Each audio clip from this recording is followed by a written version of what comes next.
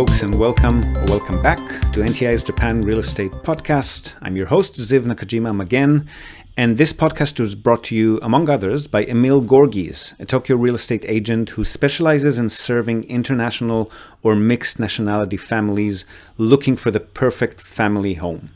So Emil's an Australian. He's been living here in Japan for the past 2 decades, 8 years of which he's been actively buying, selling, and managing real estate properties in the city on behalf of his own family and a great many happy clients.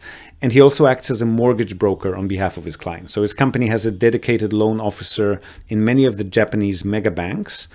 And if you're a regular listener, you probably already know him from our JREP, the Japan Real Estate Experts panel sessions.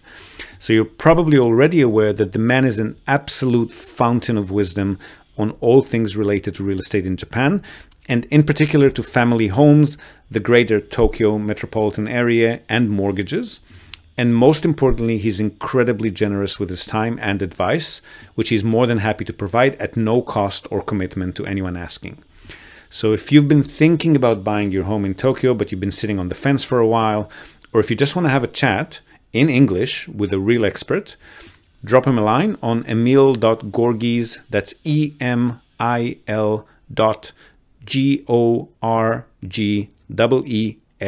emil.gorgis at tokyorealty.jp. Hit him up today and start exploring your options. All right, so for today's episode, we've got 3 members of the JREP panel, Matt, Tracey, and yours truly, and we talk Akiyas, Japan's abandoned or vacant homes in the countryside, but not only. We look at some case studies, what can be done with them. We review the options available for purchase generally on the market. We watch Matt do his thing, show us some good old-fashioned Akiya hunting live, or at least the online side of the hunt. And then we zoom out of the actual property research and think about what exactly is the right mindset in which one should approach these Akiya projects. We talk about the potential emotional, physical, and financial benefits, and what it takes to make that Akiya dream come true. Whether it's marketing, capitalizing on tourism trends, domestic or international, setting up your perfect home away from home, or off-the-grid home, or countryside home, whatever the case may be. And then speaking of relationships, we also segue a bit into working with Japanese realtors or property brokers, the proactive versus reactive ones who are out there, and how to foster good relationships with the good ones among them. And then how they and we as property professionals manage client expectations, and also a little bit about how these expectations differ between Japan and other countries around the world. So really good chat, casual in nature, but quite deep, I thought. Hope you enjoy it, and I'll see you again on the other side. Welcome back, the Japan Real Estate Panel, Real Estate Experts Panel. Yes. And today, this is the format of the panel in which we can talk about shit without Emil telling us that we're not allowed to talk about shit. We can go off topic. Special edition. Yeah. Special 34 degrees Celsius edition. How's the weather where you're at? So I've actually been for the last month basically constantly up in Gunma near Maebashi, which is precisely where the hottest weather is. Fortunately, I've been in the mountains near rivers, so that's good. But yeah, it's blisteringly hot outside of Tokyo as well. So right now I'm currently in Tokyo. I got a couple of customers, like a father and son, a single customer, but they're you call them a pair, who are looking for a property in Gunma Prefecture that they can. They're fine with them, slightly dilapidated because they're DIY types, and they want. I know one. I know one that you might might be useful. Gunma's great.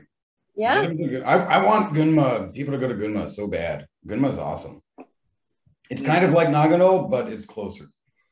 Yeah, they want a home and a shop. They've got a business. Yeah. I forgot what it is. They told me something to do with manufacturing, so they need space for a little workshop and stuff. Mm-hmm.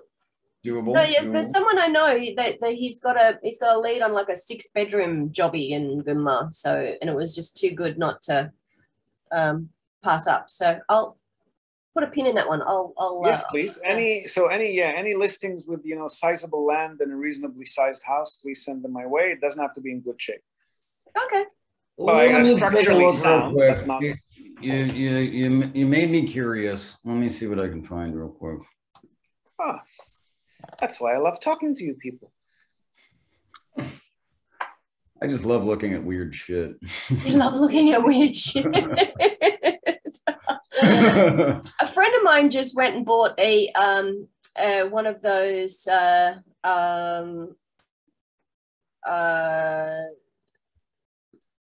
ski in, ski out places in Niigata. Niigata, huh? Just finalizing one of those ourselves.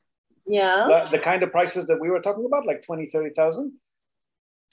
$30,000. Dollars, yeah. No, she ended up getting hers for under $1 million. Wow. Where was it again? Niigata. No, I think just walking distance from the Prince something or other. I don't quite know. Yeah. Yeah. So actually, you know what? We've got a client looking in the area who's unfortunate. Well, maybe fortunately, but extremely picky. So we haven't yet, stuck a fork in it. But they are curious about the Yuzawa area. Seems to be kind of reasonably priced, actually. So.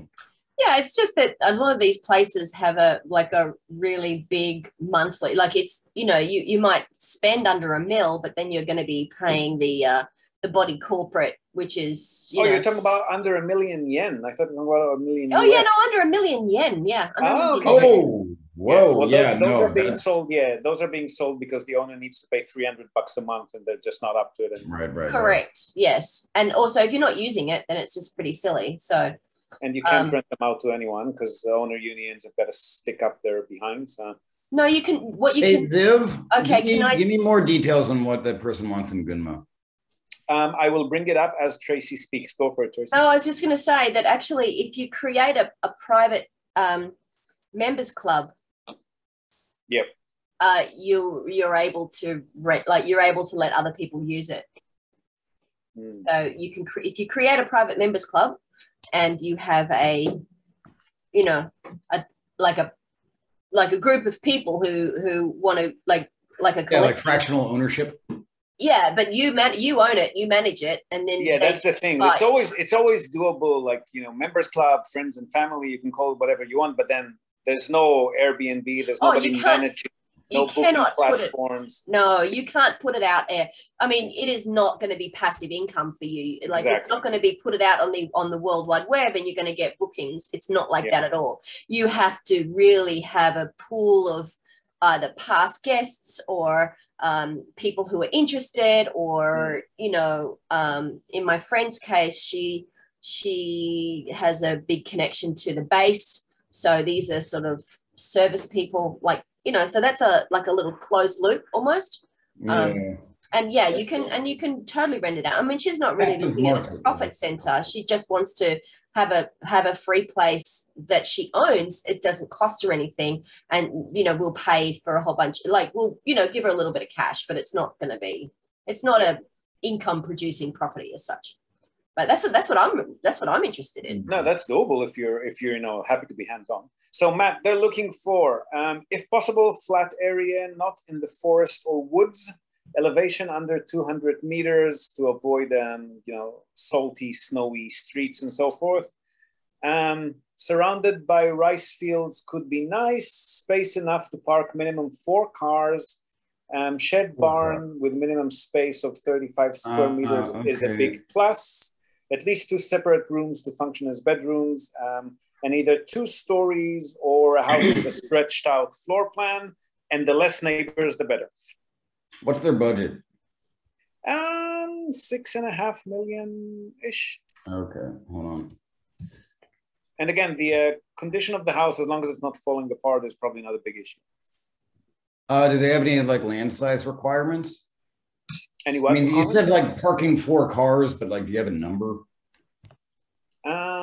Above 200 meters squared, I'd say.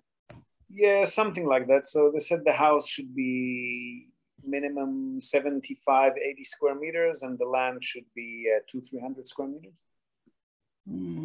At least, I mean, the more the better. They wouldn't mind. What's this? Oh, we're getting a live recording of Matt doing. Oh my goodness! Oh my goodness! What is this?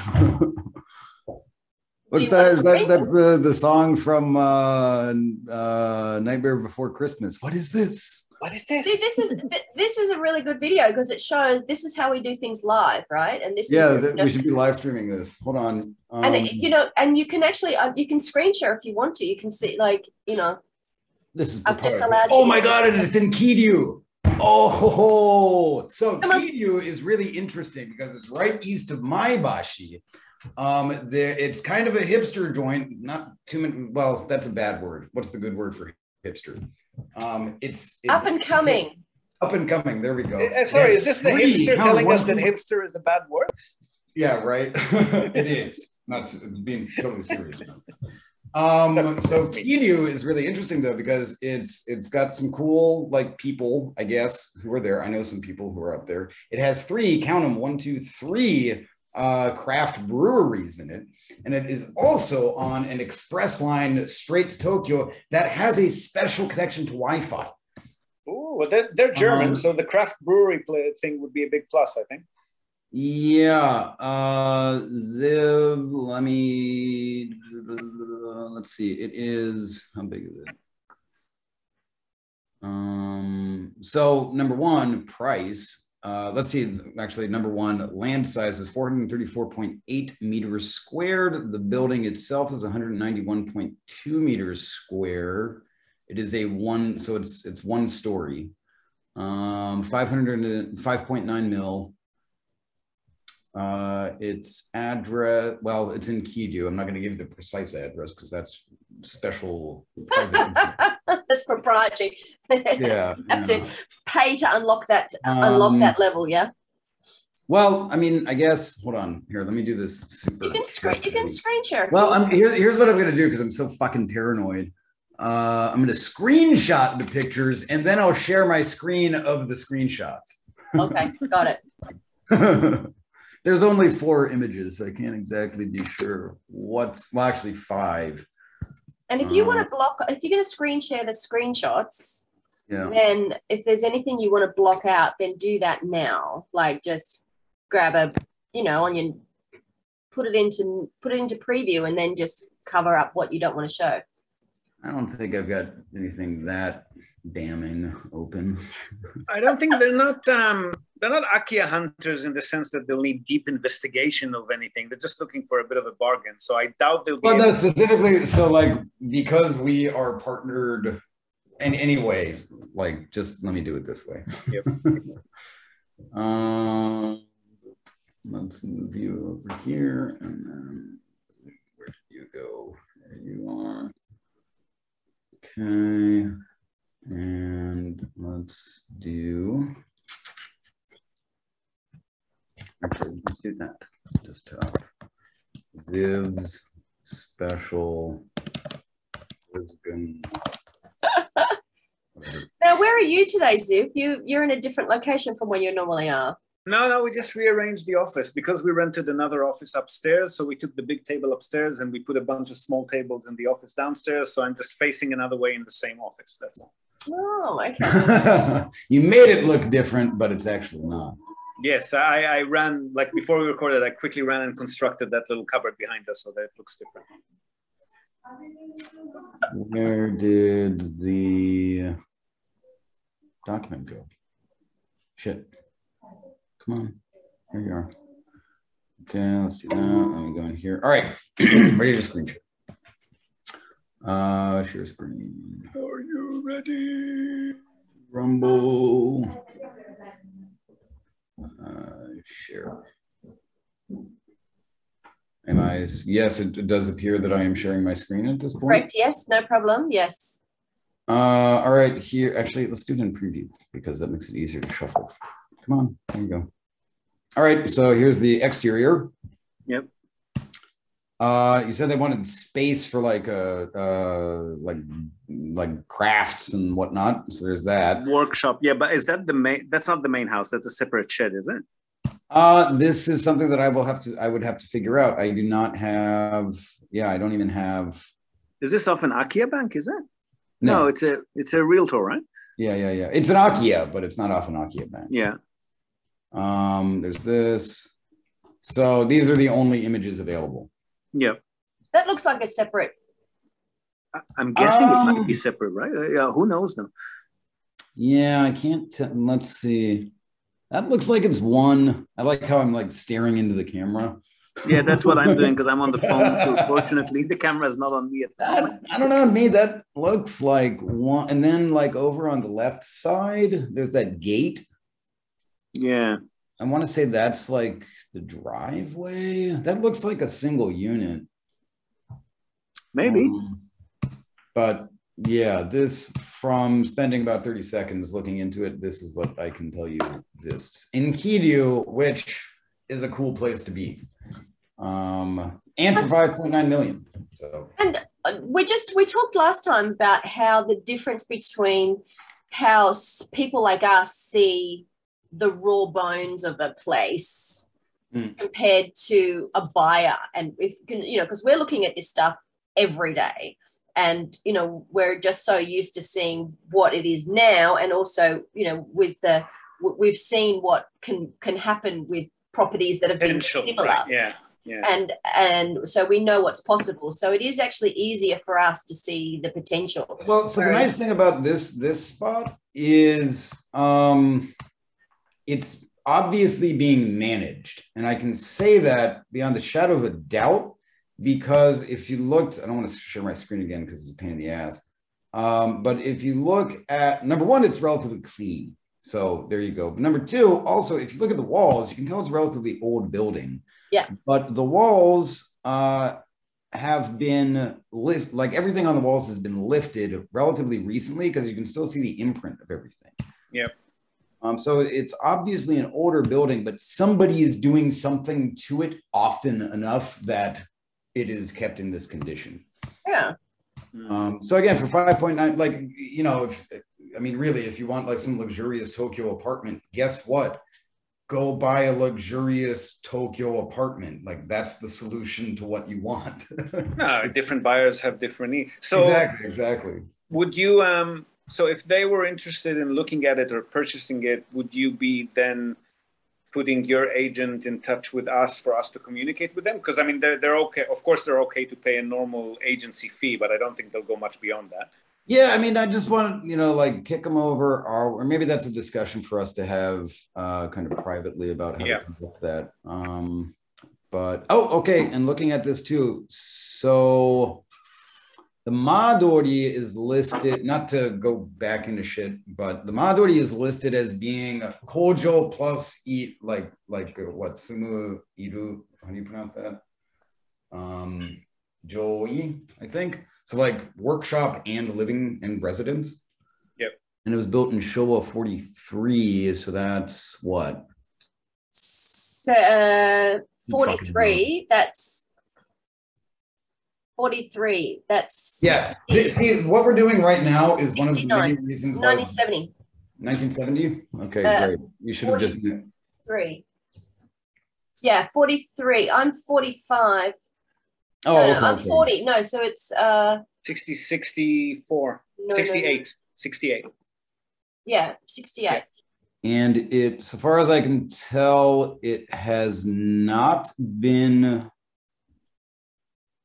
renovated. But again, I mean, literally, I'm looking at what? 1, 2, 3, 4, 5. Well, if it's already designated workshop and residence, that means that at least we know zoning restrictions are okay with the business, right? Yeah. But we don't know about you know what? rebuilding. Send me an email about it. And because like normally we just work directly with clients and like, you know, we hook people up with stuff and whatever. Send me an email about it. I'm a bit curious actually about what you guys think about what is the state of the supply of real estate across Japan. So there are a lot, you know, everyone's talking about how Japan is dying very quickly because all the old people are dying, and there's a whole bunch of Akiya that really do have an owner, but they're technically being unused. But if people are buying up the Akiyas, what's happening with that supply? I mean, it's just, I mean, there's a lot of crap out there for sure, but the stuff that's habitable or useful, is there you know, is now the interest in Akiya bringing the supply and the demand closer together, or is it still accelerating the other way?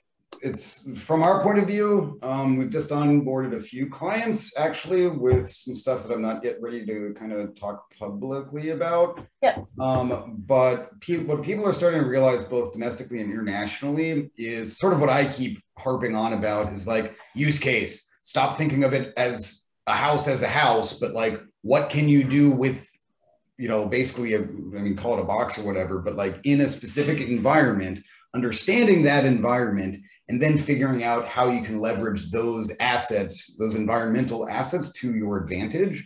And both domestically and internationally, people, investors, I would call them, are finally starting to come around and realize, wait, holy shit, there's like an entire country of untapped, a few specific types of untapped let's call them resources that Akiya. I think the confusion that a lot of people get into is like if somebody contacts Matt or somebody who deals in specifically Akiyas, and they're in the mind frame of I'm looking for a cheap holiday home. Right. That's not the place to go. Like Akiya is not a cheap holiday home. It's a potential. It's a project. It's something that you need. Well, to get they can be. Make no mistake. They definitely can be, but it's not 100% of the time that they are. Right. Yeah. Right. Kind of like what I just did right now for the client's given parameters. What fits that? Sometimes you get a hit. Sometimes you don't. But you have to be able to parse through all of that data in order to determine whether or not it's viable. There doesn't seem to be, from where I sit, there doesn't seem to be any shortage of housing or buildings to buy or land to buy. There's not. And I mean, I'm kind of an extreme example, but like just anecdotally, just through the business that I conduct, and because of that, what I know, like, why is anybody building anything? Exactly. Well, we know why. Well, yeah, we know why, but from a strictly like logical point of view, there's stuff everywhere. Like there's no reason whatsoever. There's no shortage of housing. Yeah. So no, it's just, and I've been watching a couple of YouTube channels lately actually, because people have been renovating Akiyas and actually been like, documenting their progress. And there's I just went and saw one the other day actually in person, and like it is a completely new house, what she's changed it to. It looks amazing. So she bought something in Tokyo that couldn't be rebuilt, and was pretty grim, but with some fairly, some smart renos. She's actually now got a short-term rental property that is going to really give her good cash flow. Pay for her kids to go through uni. So it's really cool. It's totally doable. Both in the city as well as, obviously outside, but the city is a little bit more, especially Tokyo, is a little bit more difficult. It sounds like one of the spots that your associate picked up, I want to guess, is with like on one of the Shitamachi side streets. No, it's in Yoyogi. Really? Okay. Ooh. Very nice, very nice. It was a bit of a rare find, but then she had real estate agents who knew what she was looking for, and she actually wasn't looking. It was just the real estate agent knew her business, knew it because she's a client of mine. So, and I do a lot of work with her with the short-term stuff. So, she's not a client of mine anymore. She's actually off on her own. She's doing her own thing, which is fantastic. The real estate agent who she dealt with originally, just found this place and just gave her a call and said, hey, why don't you look at buying this? And she went, okay. And so she found the money and did it. So there was there are some smart real estate agents who keep their clients in the back of their head and go, so there's not many of them, to be fair. There's not many. There's not many that use their own initiative that will, if they come across something, they'll go, oh, look, I've got a person who really could benefit from this. So, and then to have the people jump on it. You can, with some sort of massaging and relationship nurturing and constant communication, you can turn a lot of them into those kinds of agents. But a lot of time we get Westerners that come in with this, all right, hey, you, go get me 5 properties. I want this, and that, and keep searching until you find. It's not gonna you gotta wine and dine and like, do something, create a relationship and put it in place before you can kind of figure out who might be the agents that might be able to do that. Or that is true. Or you can just have a different business model where you get paid to do the work and then do the work. Would be your business model. Yes, exactly.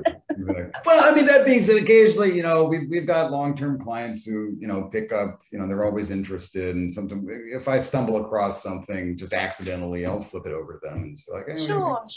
But Matt, I mean, also the fact that you're in the position to do that. We work with our favorite agents in this way too. But the reason we can work with them in this way is because we've worked with them in the past, and we have the relationship. Exactly. They know that we're not just like some, out of the blue tire kickers, sending them on a wild goose chase and then disappearing, right? Like they know, and they know that if we've got a request from a client and we've actually contacted them and asked them to look for that, that means that client has already paid someone and is a serious client, right? Yes, is a verified lead, let's call it. A qualified lead.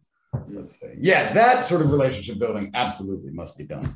From the consumer point of view, though, they're like, that's not gonna. Yeah, I mean, it's kind of hard. Like even that stuff that we were talking about before we pressed record. Sometimes it really does feel like you're sort of shoving the square peg in the round hole, and that's kind of like, it's a little frustrating because you really do feel like you're pushing shit uphill.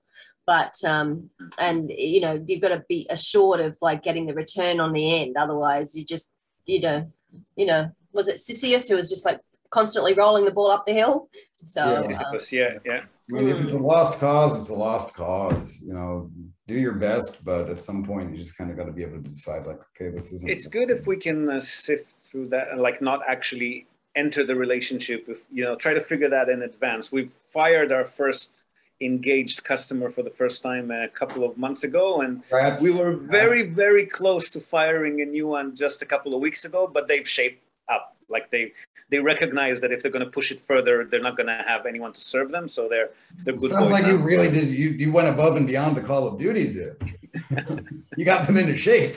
Yeah. We interrupt this broadcast. I always wanted to say this. We interrupt this broadcast to tell you about Tokyo Family Stays. They're a short-term rentals company in Tokyo, and they offer a home away from home experience, which is just perfect for remote working, quarantining, or if you just need somewhere quiet to hide away from the world. So they offer a variety of options for families, for corporate relocations, or simply if you're transitioning between homes in Tokyo. Now, the properties are super comfortable, tastefully furnished, fully equipped with all amenities, and they accommodate up to 10 people. So really the only thing you'll need to bring with you is your toothbrush and maybe a change of clothes. They've got fast, unlimited wireless internet, dedicated workspaces, and fully equipped kitchens, and they're just a delight to stay in, a fantastic alternative to Japanese business hotels, which if you've ever stayed in one, you probably know they're tiny, they're noisy, fine for a night or two if you're on your own, but long-term or with a family, you'll probably feel you're in a jail cell very quickly. So if you want to give yourself a sense of space and freedom by renting a real home with comfortable Western beds, including all the necessities like baby bedding, children's toys, high chairs, you definitely want to reach out to Tokyo Family Stays. They've been at it for over a decade. They're a fully licensed Minpaku or short-term stay operator. And as a special bonus for our viewers and listeners, they're also throwing in a breakfast basket upon arrival for anyone who books and mentions the Japan Real Estate Podcast or NTI. And not only for guests, if you're a property owner, you've got an investment property that you want to tweak for higher profits, or a holiday home that you want rented out when not in use via short-term stays, drop them a line today. See how they can help you maximize your property's income. And again, as a special bonus to our viewers and listeners, they're also offering a free audit of your existing short-term stay listings without any obligation whatsoever. So feel free to reach out to them at tokyofamilystays.com. Well worth your visit. And again, if you're in the market for a family home in or around the Tokyo metropolitan area, Emil's your man. Don't be shy to reach out to him as well at emil.gorgees, Gorgees, at tokyorealty.jp. That's pretty awesome, actually. So is it just because they had unrealistic expectations of the Japan market, or they're just being, difficult? Not of the market itself, but of the way things work here, right? So, you know, like they send you an email with, you know, 15 different properties, and you know, we can't find. Can we get the full addresses for all of those and organize a viewing for all of them next week? And like, no, that's not gonna happen. If that's what you're expecting, I don't think I'm gonna be able to meet your expectations. And here's how it works here. Right. So yeah, but they're good boys now. Okay, that's interesting. Yeah, I mean, as Westerners, you have to learn to put a lot of your Western expectations, leave them at the dock before you come in. So I mean, you've got to bring your chutzpah with you. You know, bring your chutzpah into the country, which is probably a missing gene in a lot of cases. Oh yeah, there's room for creativity and absolutely. Well, that's the thing. Like, you need to know the rules in order to don't break them. Just exactly. Right? Exactly. I was saying to somebody the other day, or I think it was maybe in an interview, I can't remember, but I'm not saying, like, a lot of Japanese buyers will buy a property with very few questions asked. Like, they actually, here's the listing, the agent said it's this and that, and they said that, you know, there's no more information available. So, okay, I'll make my decision and I'll buy it or I won't. But I'm not saying that, you know, that we as foreign buyers shouldn't be asking the questions that we're used to asking overseas. We definitely, there's nothing wrong with wanting to, you know, to do your due diligence properly, but you got to know how to do it, like how to speak to the agent or the seller on the other side to actually try and get them to get that information for you. Mm-hmm. Yeah, very true. Very true. Yeah. So what are your favorite YouTube channels, Matt? Are you watching things like people who are renovating Akiyas, or I don't watch any of it. Sorry? I don't watch any of it. Tokyo Llama. Go watch Tokyo Llama. He's a good guy. Tokyo Llama? What's that? He's one of the bigger, we did an episode with him on his channel. He bought a place, I think in Ibaraki, is it? And he's been renovating it for a little bit over a year. Maybe it's probably closer to 2 years at this point. But, you know, like a proper kominka fixer-upper, all DIY. Really kind of doing it one step at a time. Very like concerted, well thought effort. I was about to say plotting, but that's got a negative connotation. I mean, he's doing it correctly and understands, like, okay, this is a proper renovation. 200,000 subscribers. He's big. Yeah, he's pretty big stuff. Cool. We did an episode with him last August, I believe. Yeah, it was on my birthday last year. Oh my God, that was almost a year ago now. Are you August too, Matt? When in August? August 2nd. Okay. Yeah, your birthday? You're not a cool Leo. Okay. Yeah. No, I'm the weird Leo that, like, now I'm not a Leo, but I was. I'm August on leap years. On leap years, maybe you're a Leo, right? Yeah. Well, no, I'm 86. So, well, yeah, I guess on leap years. I'm August 6th. You know, hey, August 2nd. I accept Bitcoin. You know, I accept Ethereum. I accept Bitcoin. I accept present promises of, you know, I don't know. I was going to say something rude then, but I stopped. Yeah, good. Bottles of wine. I thought that was your thing, Tracey. Bottles of wine. Bottles of wine, absolutely. Yeah, chocolates, flowers, no problem. Yeah. Okay, so we got Matt on August 2nd, you on August 6th, and me on August 17th. Oh my God, are you kidding me? We're all August.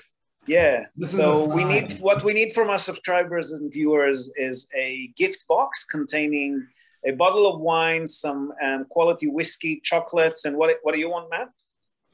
We were having a conversation about horror movies recently. I want the most independent, unheard of VHS tape of horror that can possibly be found. You actually have a VHS player? Are you serious? Oh, dude! Like, this is one of the many fun things about Akiya, and when you're able to just grab whatever's in there.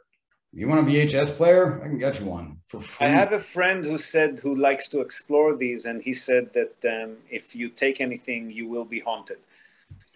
It's occurred to me, yes. There's like a lot of home movies that I've definitely held and thought, maybe I could watch this, but then I was just like, you know what? That's a little bit over the line. I just found Tokyo Llama. That looks really cool. You didn't know? I thought everybody knew about Tokyo Llama. No, that's a really, but that's a there's some people that I'm also following on Facebook in those sort of building and renovation groups that I think we're all in. And there's some people doing some really thoughtful, you know, they're doing it piece by piece, and some really good talent. Like, you know, obviously the carpentry is a hobby. But they're being very intentional and making things really beautiful. So I don't have the patience for that. I want it now. So I mean, you can do the now thing, but Tokyo Llama does an excellent job with. I mean, it's like a Better Homes and Gardens kind of like, or what's This Old House? Is that the name of that show that's been around for however many decades? I mean, is it fast? Hell no. No. But is he doing it correctly? Is he learning as he goes? You know, like I mean, it's an excellent example of like the lifestyle approach to renovation. Project of love. That's what we keep talking about, right? Yeah. He does a very good job of that. There's a guy who I was speaking to recently. He's a Scandinavian model, I think. And he's doing his own renovation. Oh, the gardener. Scandinavian? I thought he was Swedish. Scandinavian? He's a model of, you know, and he's got a ton of, I mean, I guess because he's a model, he's got a ton of subscribers. Oh, the guy who just moved here? I don't want to say his name. Oh no! He's the No, not him. No, not him. This is someone who's been here for a little while and actually speaks Japanese, and he's been renovating an Akiya in the middle of Tokyo and YouTubing it as well. So and he's managed to pick up some. He's Swedish. Yeah, I mean, he's picked up a couple of endorsements from IKEA and places like that to sponsors to on his channel. And the wacky thing about it that, I mean, you can think about renovations in IKEA in any number of ways, but like the other thing is too, guess what? That person is getting a pretty decent workout by renovating, right? So there's like there's a physical wellness kind of aspect to it as well.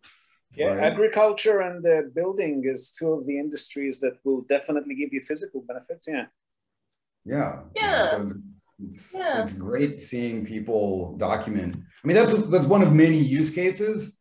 Ziv, as you pointed out, it's kind of the slow burn, like it's going to take some years, but that is one of the many use cases for Akiya of just what Tokyo Llama is doing, kind of the rural Japan version of This Old House, you know. Yeah, I'm just trying to find it. Sorry, go Tracy. I'm just trying to find it so that I can show you, but no, I can't find it right now.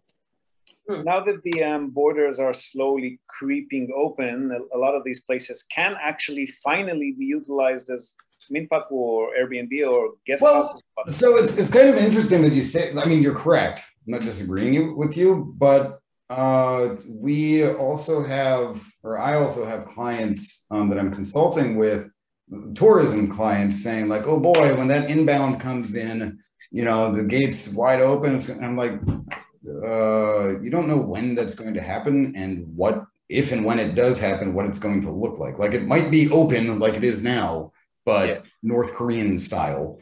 I'm not saying like the floodgates will open, but I'm saying at least there's some hope for these places now, right? Well, yeah, and so, but the thing is that I've been consulting on pretty extensively over the last like 2 months, which is one reason why I've been so busy, is these tourism companies just, boy, oh boy, do they have their eyes set on inbound tourism.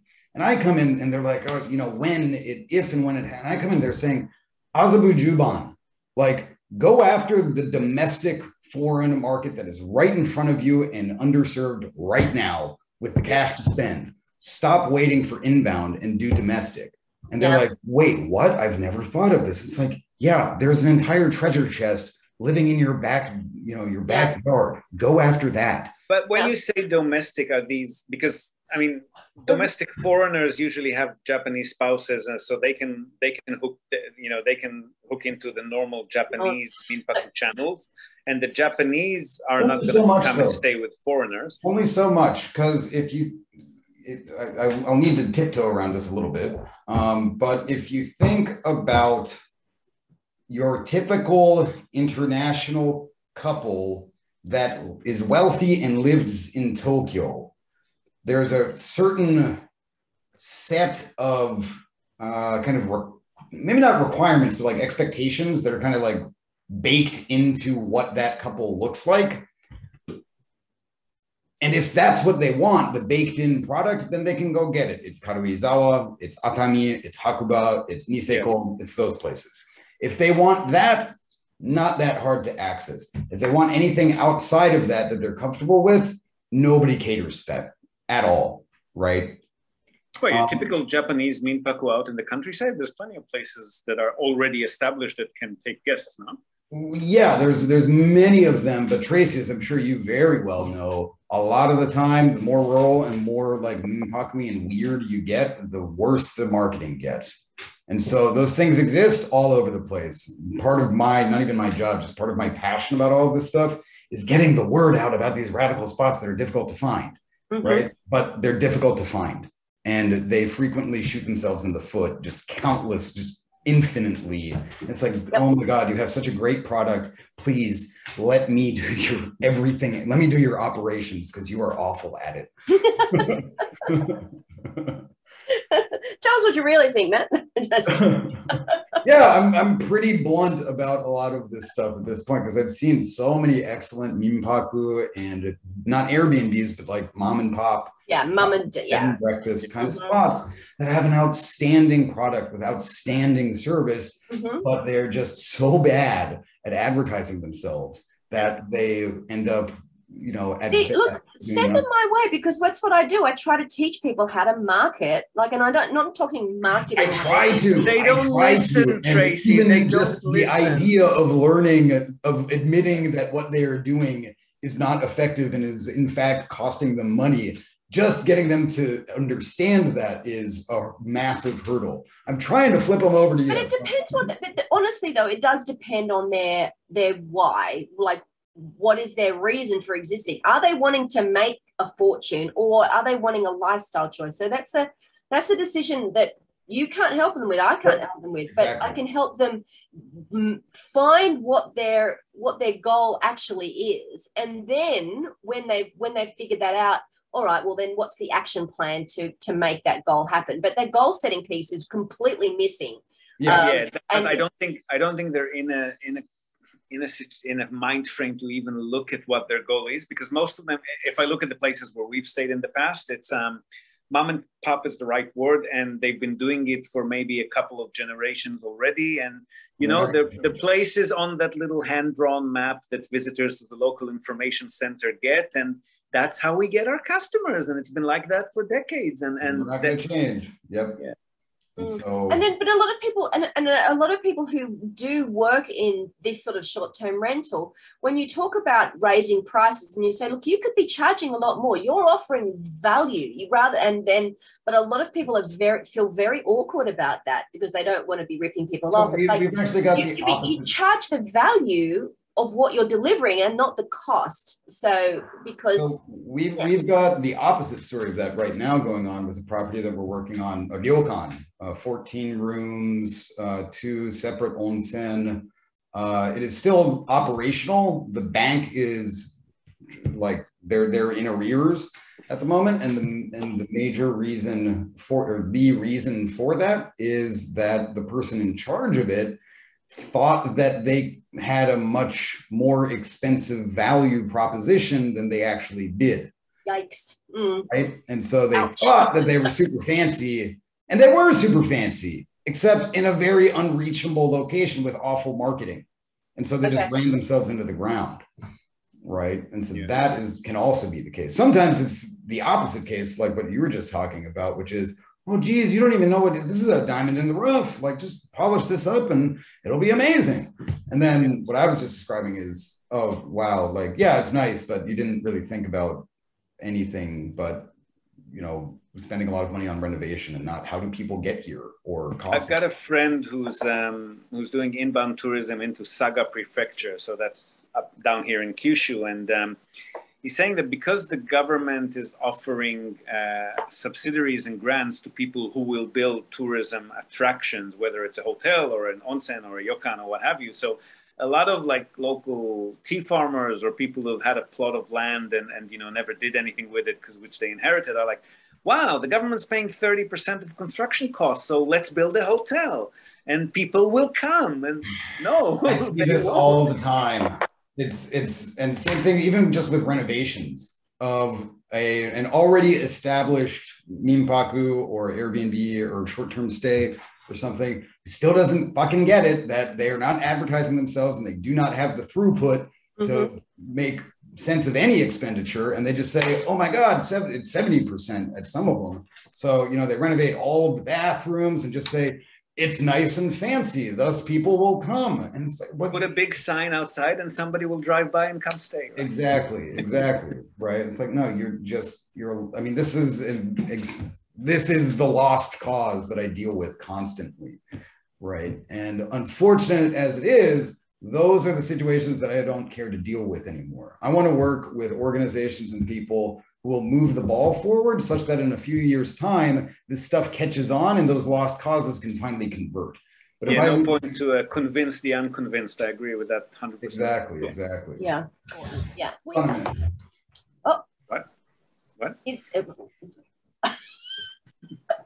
This is such a high quality production, Ziv. Bring a goat, Matt. Bring a goat back. Bring a goat back. I need to do a plug and an endorsement and a thank you, because Ziv, for a little bit, like a year or so, I was rather curious about those NFC business cards, but I didn't do anything. And then you were like, hey, I've got one. It's pretty cool. So I got the expensive one. I can't see it. Okay, hang on. Check this out. No. Then if you want to scan the QR code, you can do that too. So no, send me that, because actually I want one. Actually, I want a couple. So it's awesome. Thank you, Ziv. Yes. Yeah. What are they called? Vice. V1C. V1CE is right. the Vice with the one instead of I. Yeah.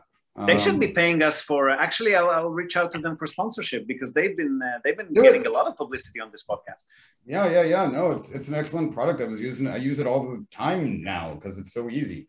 Yeah, I just wish I could convince more. Like whenever I meet a Japanese person who's an entrepreneur or independent, they're immediately signing up. But if it's somebody who works for a company, like my boss will not go for that.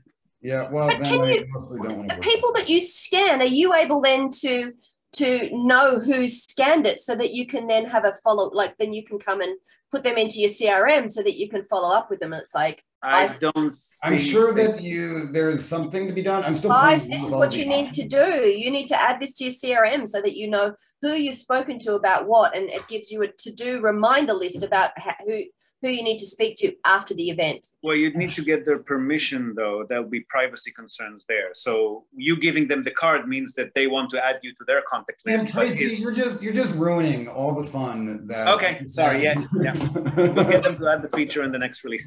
All right. Well, thank you for your time, folks. We shall see you again soon. And stay cool, stay hydrated. It's very, very hot right now. Stay alive. And buy Akiya. And buy Akiya, and come and stay in Tokyo at a short-term rental. Go to Fukuoka too. It's a great place. All right. See you soon. Later. Bye-bye.